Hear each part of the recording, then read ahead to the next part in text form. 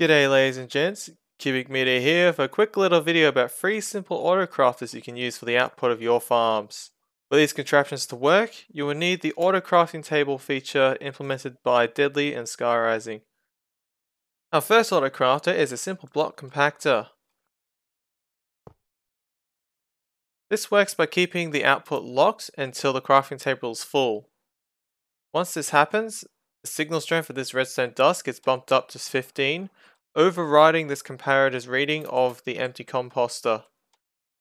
This will then force the torch to turn off, unlocking our output and pulling out our compacted item. Here is a simple setup for compacting iron into blocks. You can hook up a double speed item filter, or you can have it single speed. Something to keep in mind is that the different configurations of crafters are limited at various speeds. If we look closely, we can see this hopper feeding in from above runs at 100% hopper speed. That means if you just use a single speed item filter, there aren't really any hassles. However, we're using a double speed item filter here, which ideally runs at 18,000 items per hour. However, if we look at this hopper underneath, which feeds into the side of the crafting table, it only runs at 80% hopper speed. And so in total, this crafter is only able to consume at 16,200 per hour, even though our double speed item filter can supply it with items at 18,000 per hour. This means if your farm design already uses double speed item filters, you might need to add a little bit more slices in order to keep up. But this effect is minimal, only requiring an additional compactor for every 9 slices that you originally had double speed filters. But fortunately, all of these designs are one-wide tileable, so you can simply scale them up to the rates of your farm. Our second design is a really simple item converter.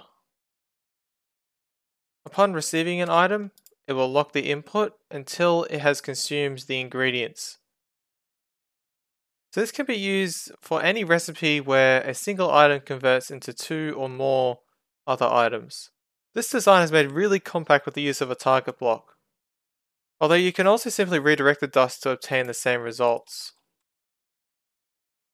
Once again, one wide tileable, however this time the consumption speed is dependent on our recipe.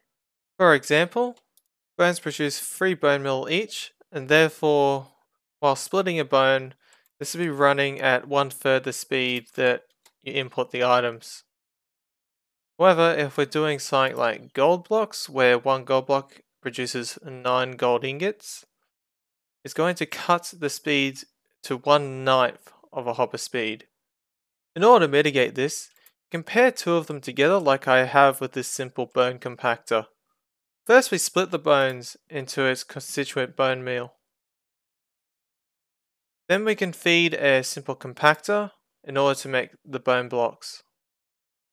And even though pairing 2 of them together we get a bit of a boost in speed, it's still only 60% hopper speed for this particular setup. Our final one-wide tileable crafter is a special case for converting sugarcane into paper. For this recipe we need to combine the mechanisms for both compacting and splitting in order to get something in between. We begin with the output locked as the ingredients enter the table. Once it crosses the threshold, it will briefly switch states, unlocking the output, so it begins pulling out the paper. The instant one of the paper gets removed, the ingredients will be consumed, and then it will unlock the input again, ready for the next set of ingredients. Unfortunately, this process of switching states consumes a lot of time, limiting our speed to about 55% hopper speed. So we craft paper at about 4,900 per hour. So there you have it. 3 really simple one-wide tileable autocrafters for dealing with those pesky farm outputs. Hopefully this demonstrates that not everything about the autocrafting table is insanely complicated, as these designs are super easy to whack together in your own resource farms. Hope you enjoyed the short video, and see you next time.